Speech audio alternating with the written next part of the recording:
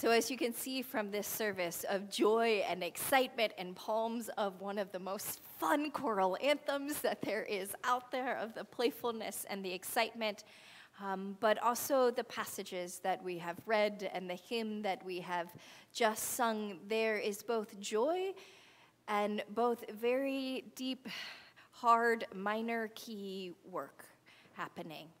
And that's the hard place.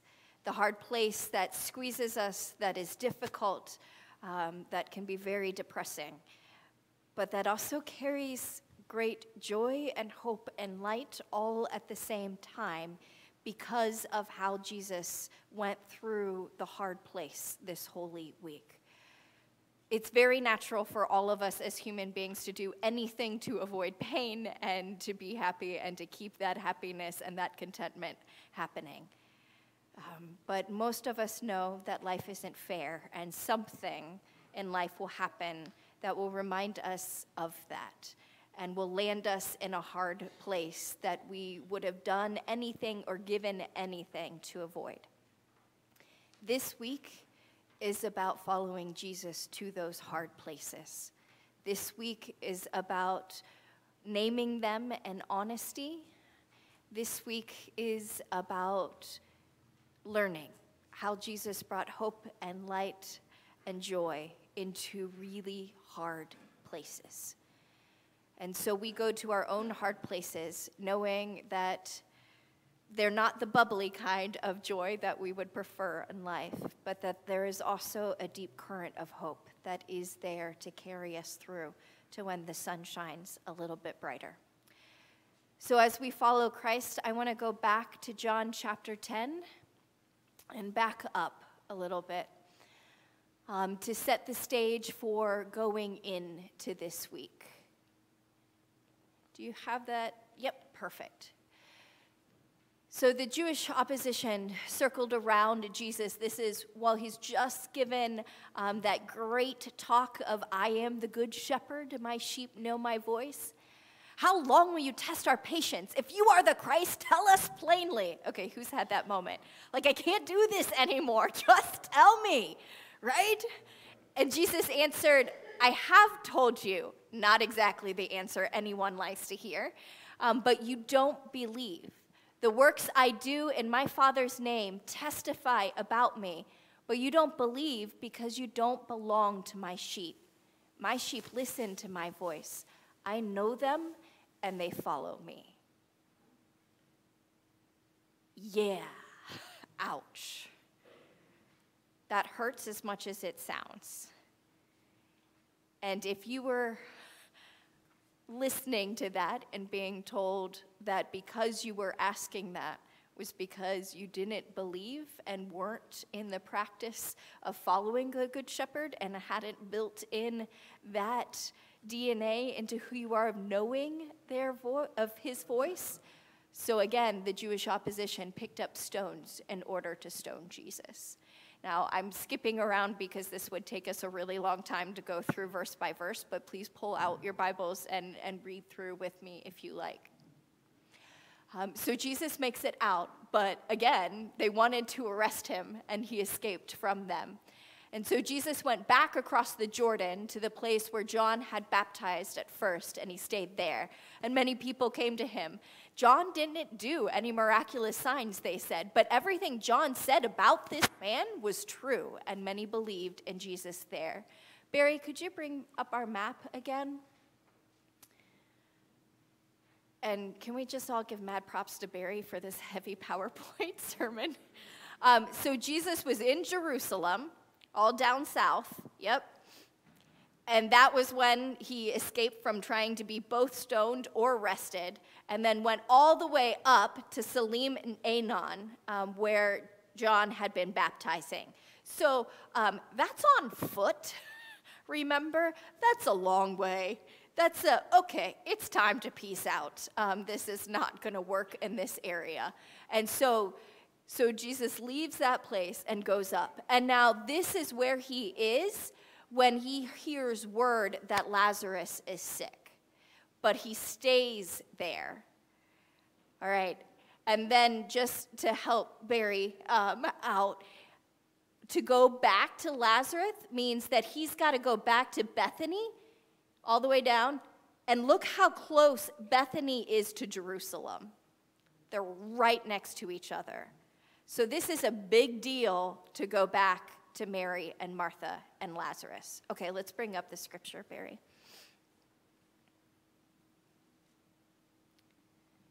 So people are believing him. He's teaching. Everything John said about this man was true. Awesome. Life is good and anon. And then Lazarus comes ill, and we hear this news. And Jesus loved Martha, her sister, and Lazarus. When he heard that Lazarus was ill, he stayed where he was. He stayed all that way north. And after 2 days, he said again to his disciples, "No, let's return to Judea again." The disciples replied, "Are you out of your mind?" That was my insert. "Rabbi, the Jewish opposition wants to stone you, but you want to go back?" Yeah, that is not reasonable. Keep going. Jesus told them plainly, "Lazarus has died, and for your sakes, I'm glad that I wasn't there so that you can believe. But we've got to go to him. Let's go to him." Now Thomas, the one called Didymus, which means the twin, this is before, now we only remember him as doubting Thomas. But Thomas then said to the other disciples, "Let us go too, so that we may die with Jesus." Say what? Whoa? Who knew that this was the same doubting Thomas? Is this the same? The very same. And Thomas is the one who gets the disciples to go with Jesus to the hard place. Kind of helps in understanding what happens after Jesus' death, right? Because Thomas cashed in all his chips. He's like, "Let's go." And his worst fear happened. So of course, in that moment, he's going to need the rest of the disciples to help him out. He's going to need Jesus to help him out, to show him that that wasn't the end, because he went all in. This right here is why we don't ever do faith alone, because there will be times when we cash in all of what we have to go to the hard place. And when another hard place comes up just a few days later, we're spent. We don't have anything left to give to that hard place.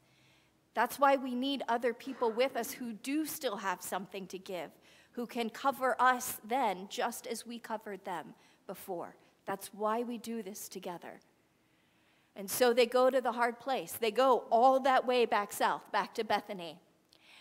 And we know the story, right? Jesus heals Lazarus and heals him, as in raises him from the dead, and brings him back out. And a lot of the Jews believe, because, whoa, that's a moment, that's a day. But then there were others, many of the Jews who came with Mary and saw what Jesus did, believed in him. But some of them, we all have tattletales, whether we're first grade or adults, went to the Pharisees and told them what Jesus had done. Then the chief priests and the Pharisee called together a council and said, "What are we going to do?" All right, the meetings start. And this is Caiaphas the high priest. "Don't you see that it is better for you that one man die for the people rather than the whole nation be destroyed?" This is the only time in the gospel traditions that we have openly named the threat of the Roman Empire and how it affects Jesus, and how it affects Jesus as a Jew and the Sanhedrin as Jews. And that the little piece that they've been able to whittle out is under threat, and their temple is under threat. This is the place that we see that Jesus isn't killed from malicious intent. At worst, it's about self-preservation. And I think that's something that each and every one of us can identify with. Here's the hard thing about hard places. The further we get out from them historically, the easier with hindsight we're able to paint the decision and the people involved with the decisions into a black and white, a good and a bad. Problem is, it's always more complex than that. There is always truth and understandable fear at work on whatever side that we've decided to delineate. And this is a window into the hard place, the very time it was a hard place, before we know the end of the story, before we know what the actual threat was versus the perceived threat. This is the complexity that we deal with in the hard places we face today.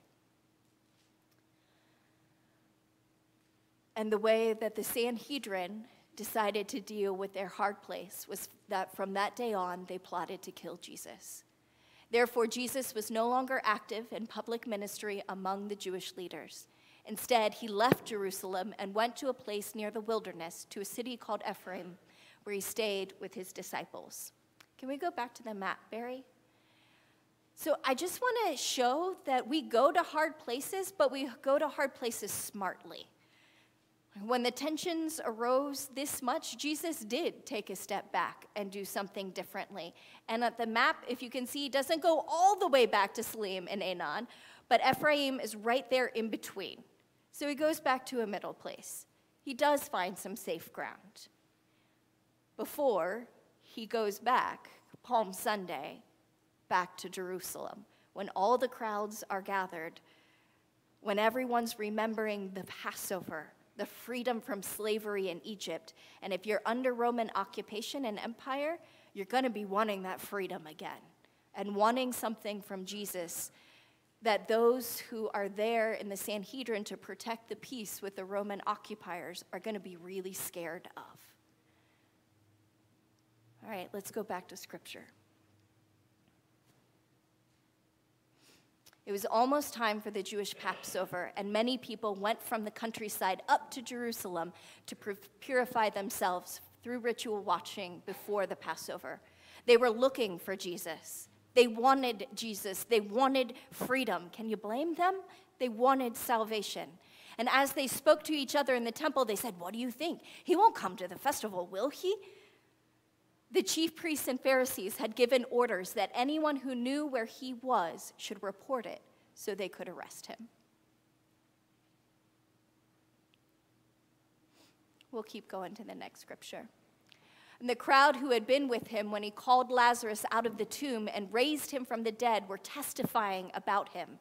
That's why the crowd came to meet him, because they had heard about this miraculous sign that he had done. And, you know, it lines up liturgically. So he's already saved someone from the dead, and now we have all of the Jews gathered in for Passover, for remembering freedom. Now is the time. This is the moment. Freedom is here. Salvation is here. Hosanna. And so the crowd's there. And the Pharisees say to each other, "See, you've accomplished nothing. Look, the whole world is following him." Let's keep going.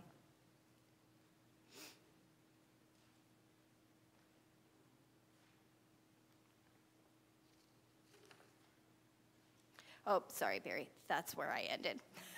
The whole world's following him, because that is where our scripture from this morning comes up. And we have Jesus coming into Jerusalem. And as we continue this, Barry, if you could bring the map back up. We have Jesus coming in, but he's not going to stay. He's going to be there for the entrance, but he's not going to stay to raise a revolution. He's going to go back out. We don't know where he went until Maundy, Thursday, because the scripture says he departed and hid. But then after Maundy, Thursday, after that Last Supper, after sharing Passover, as we will do on Thursday this week, he's going to go across the Kidron Valley. It's not on this map because it's just outside of Jerusalem. So the dots would be so close together, they'd be indistinguishable. But that's the eastern side of the old city of Jerusalem, and it's the King's Valley. It was the main burial grounds in the Second Temple period. And that's where we're going to have Jesus in the garden praying and then later arrested. So there are hard places coming for us, and that came for Jesus. And Jesus is going to go to those hard places, but he's also going to stage it in a way that he goes and steps back and regroups and goes back again. He's going to stage within himself knowing when the time is. And even when that time is there, he's going to be praying blood, sweat, and tears that it not be, that there be another way. Because even Jesus, the Christ, the Messiah, didn't want to go to the hard place. But he did. So when we encounter hard places ourselves, when we cry and cry and cry and can't get out of bed in the morning, think of Jesus in the garden, praying blood, sweat, and tears. But also think of Jesus going to the hard places. He did. And he had disciples that rallied around him, led by Thomas, to do it. And he had disciples abandoning him. There are going to be times when we go to the hard places alone, and there are going to be times when we go through the hard places and our village is there. And what I am asking for us is practice in going to the hard places together as a church. Because new life and new hope always comes faster and more powerfully when we're there as a village than when we're there alone. I can't promise us no hard places. That's not the way the world works until Jesus gets his butt back for good. So until that point, we will have hard places that bring out our blood, sweat, and tears.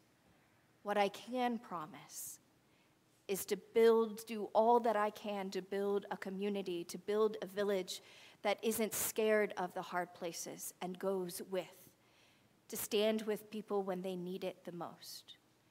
And that is exactly what one of our colleagues is doing this very hour, this very week.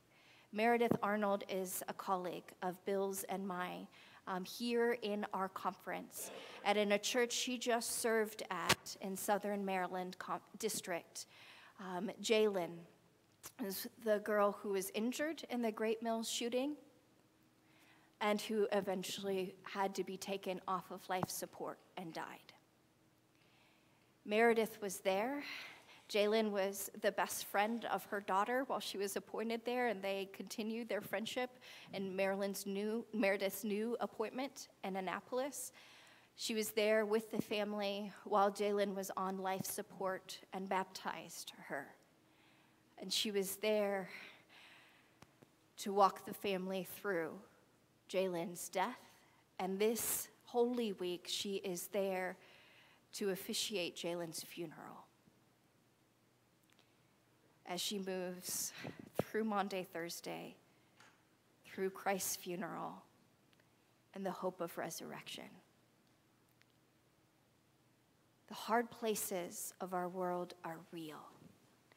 There was a march yesterday organized by 5 high school students because hard places shouldn't be the places that we have to go to every single day of our lives. Hard places shouldn't be schools. Hard places will come, yes, but hard places should be at some point the exception and not a daily rule, because then the spirit withers and breaks and the brittle stress and anxiety and fear and trauma that builds in our bodies and our souls. So as people of faith who follow Christ, what do we do? When do we act out of self-preservation? And when do we put our bodies on the line? One of the pictures that has been circulating from this past March is a banner from the suffrage movement from 1913 to 1920. The young are at the gates. I want us to remember that Jesus was 33 in doing all this, that the Methodism movement exists because of college students and tutors on a campus in Oxford, England from the age of 14 to 30. And now we have a movement from our youth once more. Will we open the gates? Will we join and risk our bodies and be the village that shows up in the hard places? That's our question this Holy Week. Jesus goes, will we follow?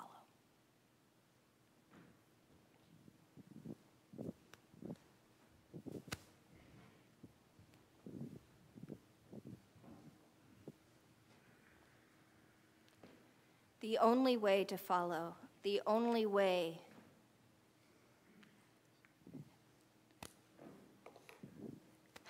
to go to hard places that are way beyond what we can deal with is to do so with all of the power of God flooding through our bodies and our souls. But sometimes we stop that power, and so we come to confession. Will you pray with us?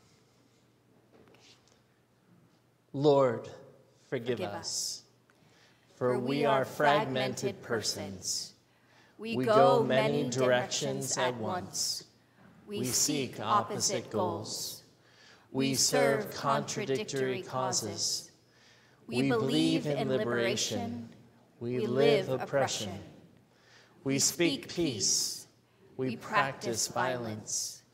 We shout justice. We walk in injustice. We preach love. We practice hate. Through your compassion, have mercy on us and make us whole. Enable us to discern your voice among the dissonant voices. Amen. Please take time now in silent prayers of confession.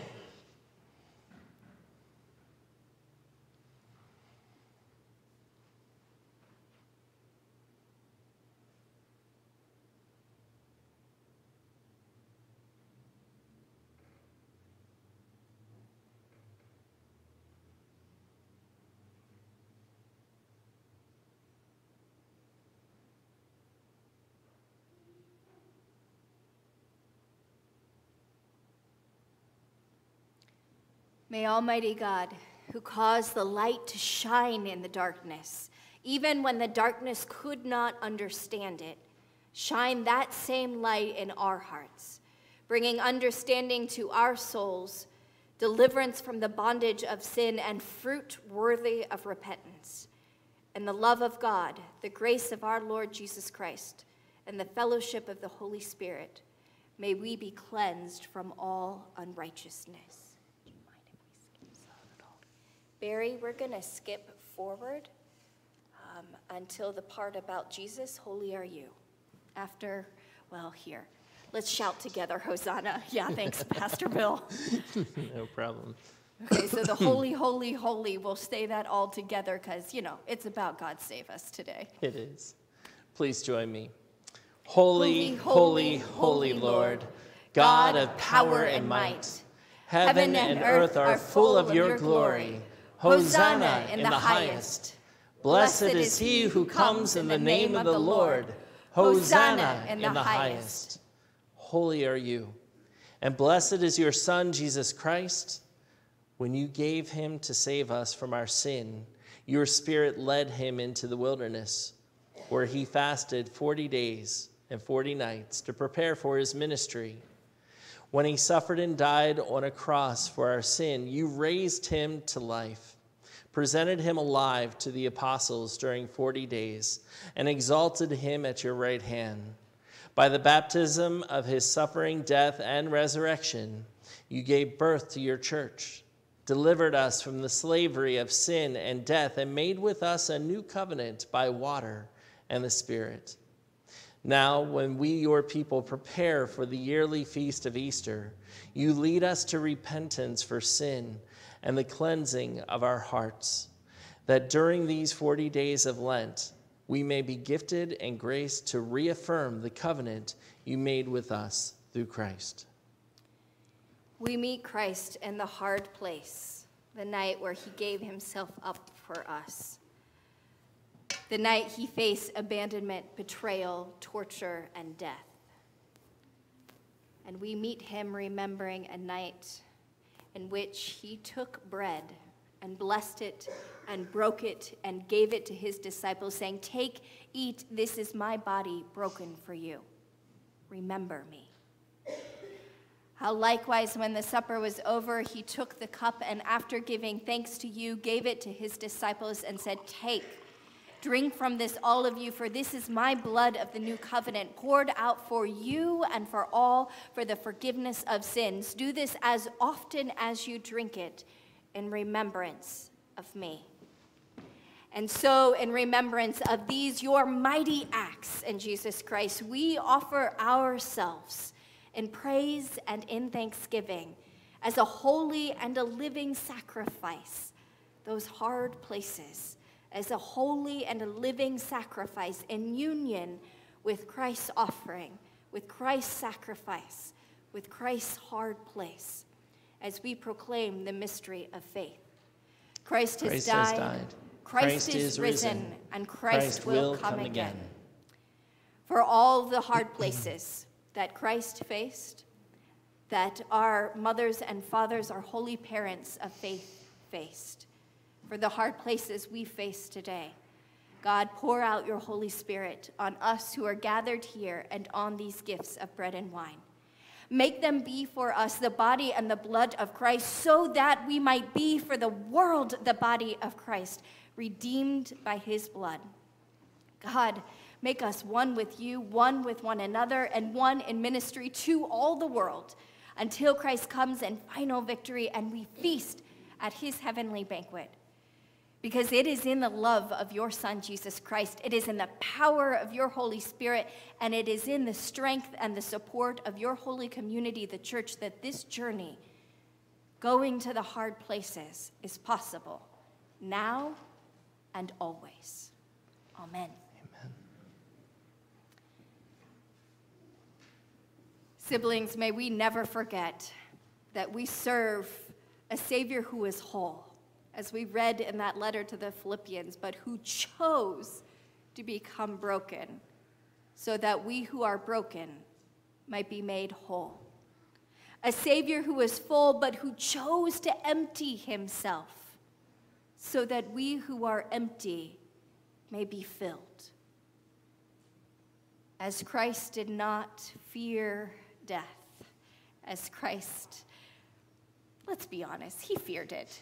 As Christ did not let his fears stop him and moving through death, may we not let our fears of the hard places stop us from moving through them.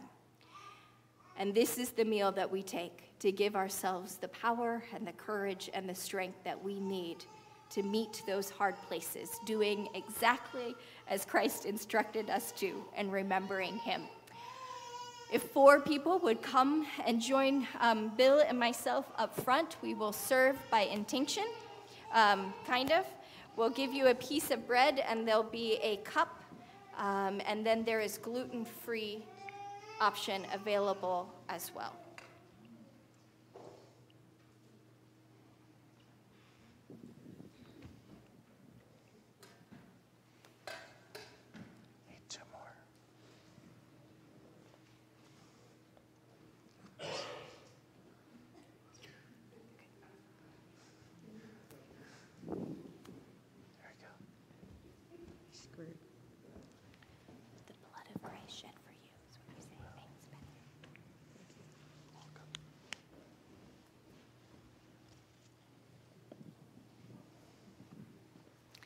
This is the gluten-free portion. Thank you. And Debbie for the gluten-free portion. Yep. And you guys will be right there in the middle, just off the steps. How do you want to handle the bread? With my hands? I know.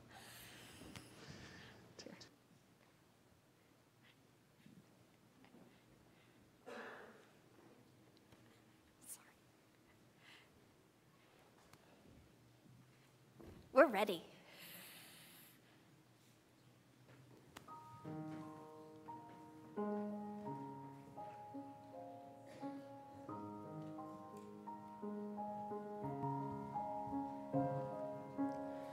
to a tiny stable lowly, long time ago,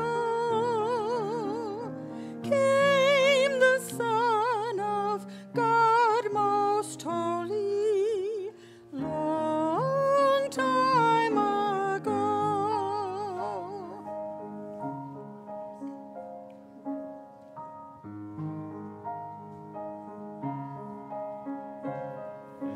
Jesus in the temple teaching, long time ago,